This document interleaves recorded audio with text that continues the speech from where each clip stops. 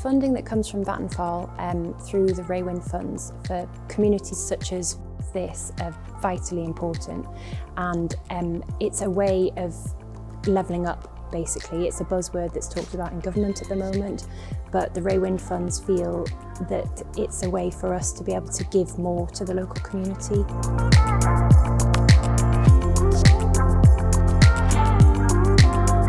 The project that we had was disabled access for people who wanted to experience swimming, and so this chair that we started as a project is a very unique custom built water chair that we can take into the water.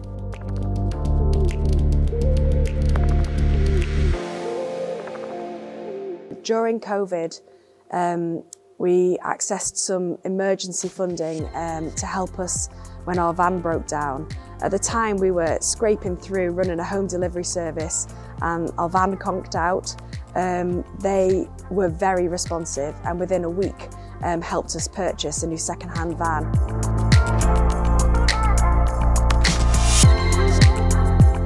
I think it's excellent seeing a business supporting other businesses in the area to thrive, and I hope in our small way, now that we've been supported, that's what we can do. I absolutely love the wind farm. I like the wind turbines. I think they're excellent piece to the area.